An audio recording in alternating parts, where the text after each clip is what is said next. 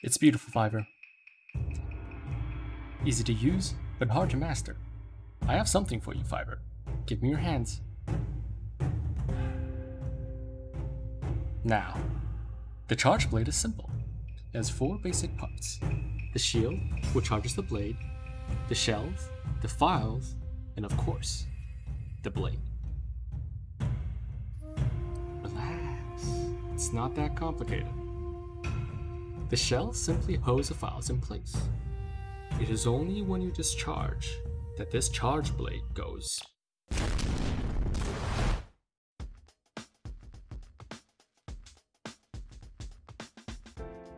So, I hope everyone enjoyed that intro.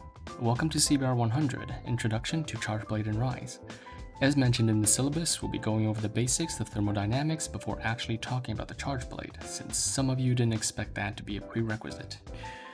My hope for this lecture is to provide a clear visual learning experience for newcomers to the field of charge blade, and by the end of this lecture, you should have no problem operating your own charge blade in the field. So without further ado,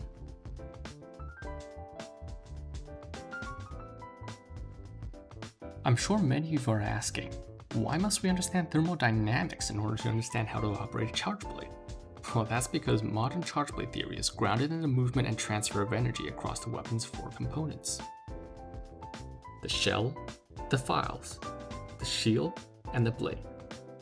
By conducting certain actions, you transfer energy from one component to the next, all in one single direction. When hitting basic attacks, frictions from these hits will build up as heat on the shells. You can turn this heat energy into files, from the files into power for your shield, from the shield into power for the blade, and voila, you've now transferred energy from the shells all the way down to the blade. It is imperative to understand this movement of energy, for if the previous component didn't have energy, the next component can't be energized even if you do the animations and the moves. So once again, basic attacks charge the shells, shells charge the files, files charge the shield, and shields charge the blade. Charge blade.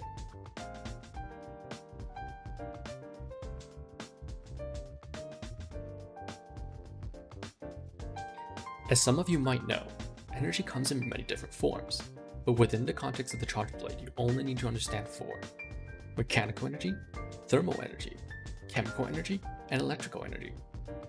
Each component of the charge blade utilizes a different form of energy. You provide the initial mechanical energy by swinging the blade around. This mechanical energy is converted into thermal energy as the shell slowly heats up due to friction. Once enough thermal energy accumulates on the shells, you can convert this heat into files of chemical energy. You might have noticed that the standard issue charge blade only converts the yellow heat levels into 3 chemical files, requiring red heat levels to actually fill all 5 files. This is due to the poor conversion efficiency of the basic charge blade.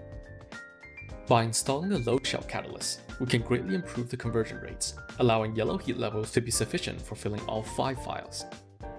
Finally, you now have the option to convert these chemical files into electrical energy for your shield and blade. Or alternatively, to discharge these files as thermal energy in the form of explosions. The inner workings of these processes are beyond the scope of this course, but if you're interested, the inscriptions at the back of the charge blade might provide you with some hints. Oh, sorry, I meant the other one.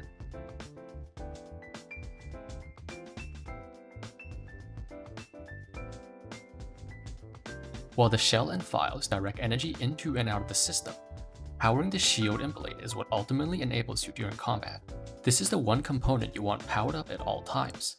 A charged shield will provide you with the ultimate versions of your most powerful attacks, while also making your shield stronger with a free level in the guard skill. Each file provides a shield with 30 seconds of power, maxing out at 2.5 minutes of power with all 5 files. While you cannot charge it beyond this limit, you can provide it with more files during combat to increase the remaining duration.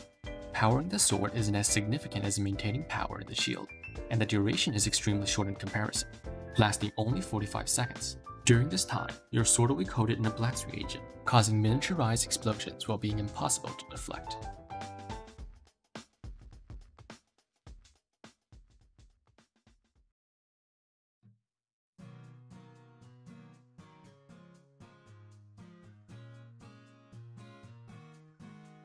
Now that you understand the theory behind the thermodynamics of a charge blade, let's put it into practice.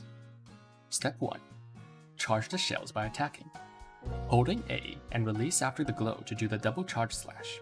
If you follow this up with X or any other attacks, your shells will be charged to the yellow level. Doing more attacks will bring you up to the red level. This is the most effective way to charge the shell, but there are more, which I will go over in future lectures. Step 2. Moving energy from shells into files. Pressing ZR plus A will move the energy from the shells into the files. Step 3. Turning files into shield energy. Pressing X plus A after any basic attack will result in a shield thrust. Pressing X plus A again during this thrust will prepare you to unleash a amped or ultra discharge. Once you've placed your weapon in this position, you will have 3 options. Pressing ZR during this animation will convert the files into energy for your shield. If your shield is not charged, this option should be your first priority. If you have a charged shield, not doing anything and letting the animation play out would unleash the ultra elemental discharge. On the other hand, if the shield is not charged, not doing anything will result in the amped elemental discharge instead. Lastly, if you wish to conduct the amped discharge while the shield is already powered, holding the left stick back would see the weapon do just that. We'll go over the difference between the 2 discharge types at the end of the lecture, along with why you might want one over the other. Step 4. Powering your sword using your shield. Pressing ZR plus A brings up a familiar animation, but this time we'll hold down X during this animation, releasing X only when the sword is tucked nicely and fully into the shield. This energizes the sword while also unleashing a powerful downswing.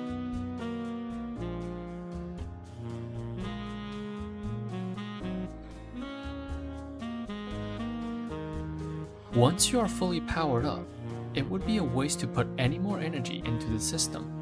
Therefore, any energy going into the system should be directed outwards.